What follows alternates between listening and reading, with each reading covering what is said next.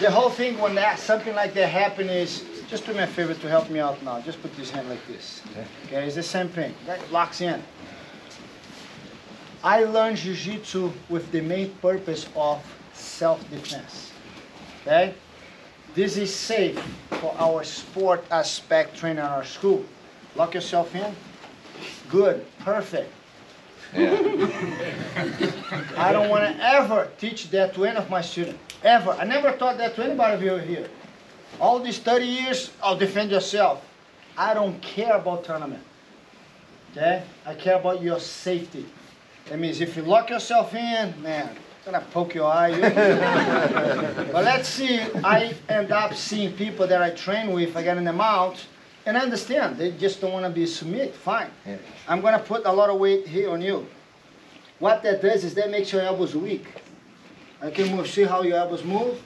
But what I want to do is, as soon as I put my weight on you, I step over.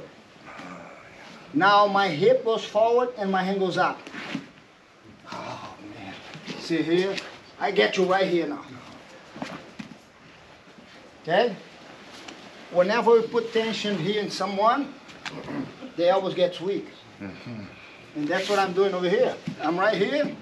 The weight, look, moving forward. Get the hands out. And once I have the hands out, sorry sir, I sit on your chest and do it. Block, see how he's holding? One hand up, here, pressure. As I step in, one, hip forward. Man, you're strong or what? Look at this. I like this now, see? But I can just fall back and have the arm. Basically all I'm doing, step and do this. Step, do this. Move your hip to the person's chest. Ready? 1, 2, 3.